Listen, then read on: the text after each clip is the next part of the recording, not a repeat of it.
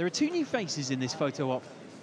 India and Pakistan do not stand shoulder to shoulder as neighbours in the Shanghai Cooperation Organisation, though far from it.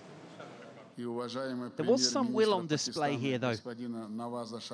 As leaders, we should leave a legacy of peace and amity for our future generations, not a toxic harvest of conflict and animosity. Instead of talking about counterweights and containment, let us create shared spaces for all.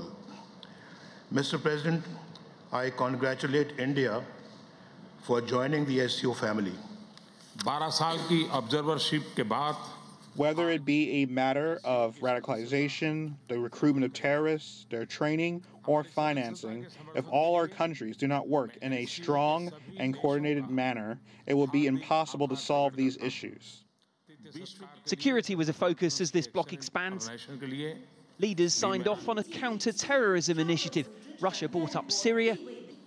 I am sure we will all intensify political and diplomatic efforts to solve regional conflicts, above all in the Middle East, and in particular Syria. Let me stress that there are reassuring signs in the Syrian conflict. China's President Xi Jinping, Afghanistan. 第二，携手应对挑战。 China advocates building a regional anti-terrorism constitution to fight relentlessly drug-making and trafficking. China is willing to host, again, the Cyber Anti-Terrorism Joint Exercise.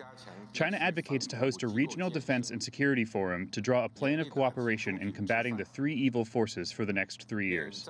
We ask all parties to support the peace process of Afghanistan. Mentioned too here of an SCO free trade zone, even at some point a development bank. A Chinese priority that hasn't been shared by Moscow. SCO's expansion extends its reach all the way from Eastern Europe to Southern Asia. It asks questions too, though, about whether admitting more members tests its efforts at solidarity. Belarus took up observer status for the first time, a country bordering NATO member Poland and Ukraine.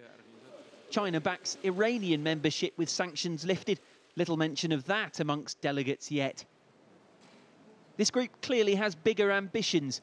Many of those outside the room still wonder what exactly those will be and what it could mean for them. Guy Henderson, CGTN, Astana.